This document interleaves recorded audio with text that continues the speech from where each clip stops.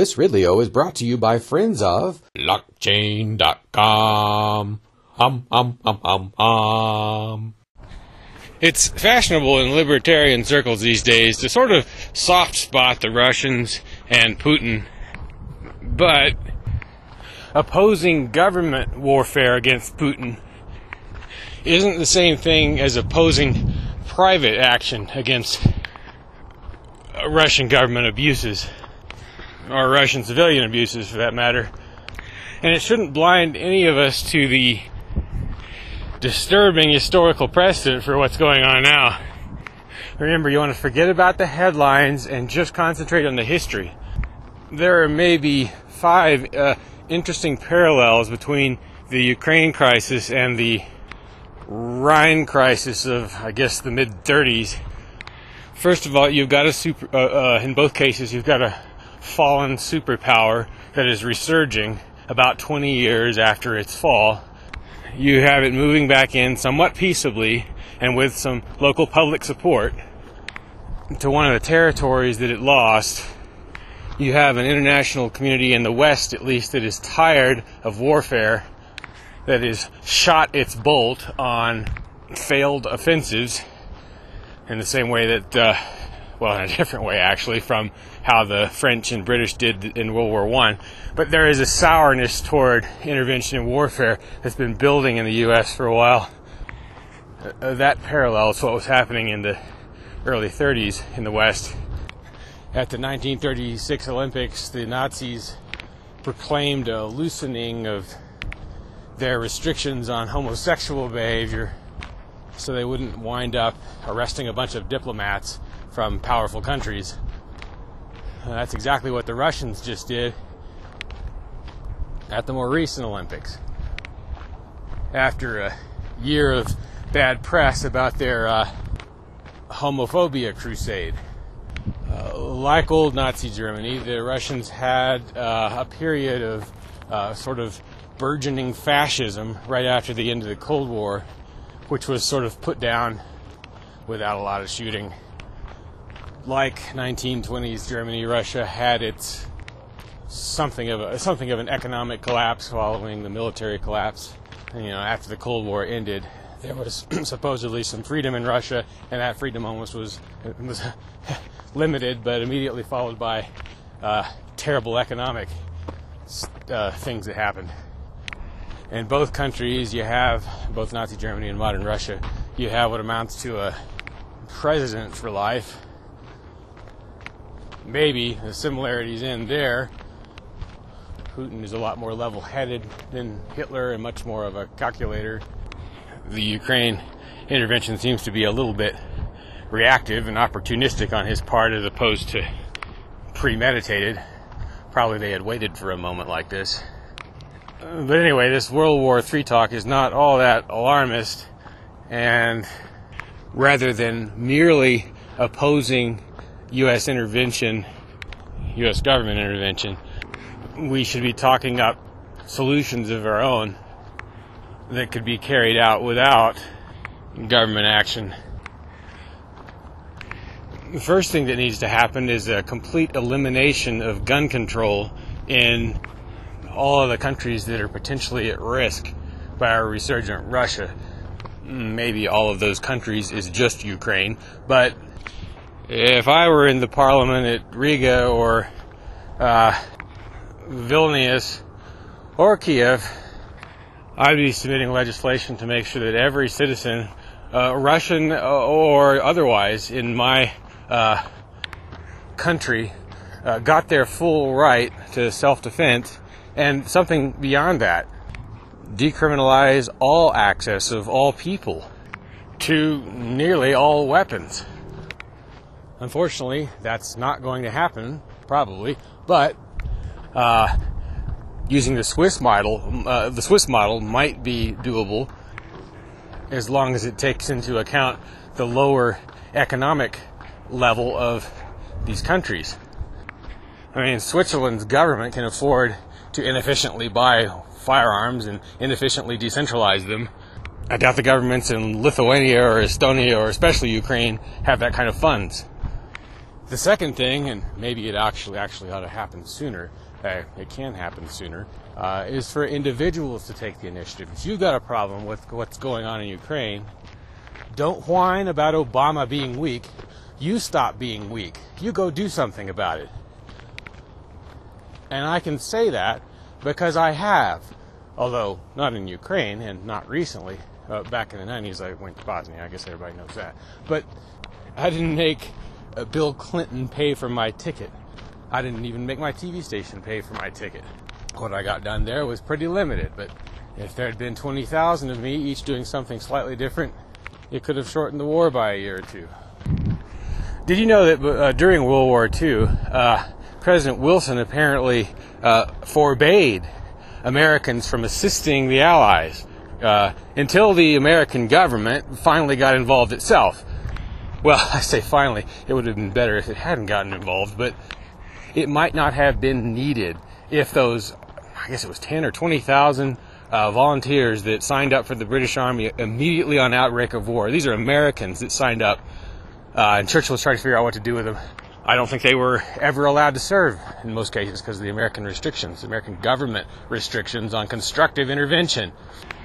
Well, nowadays the situation is even worse in the sense that the Feds have basically drummed the thought out of our heads that we should actually do something ourselves, especially if that involves military something. Personally, I don't think the situation in Ukraine is clear enough that I would want to pick a side, but if the historical precedent repeats, and the bad old Russia, of which we've always been around, or I guess I should say of which we've always been aware, the country that never had a peaceable government, if they push into Lithuania or Latvia or Estonia, I'm going to feel pretty different. And again, if you look back to the not the Sudan crisis, but the Rhine crisis in the 30s, it was pretty hard to be against what the Germans were doing there. Even if you didn't like Hitler, all they were doing was retaking part of their old territory without firing a shot.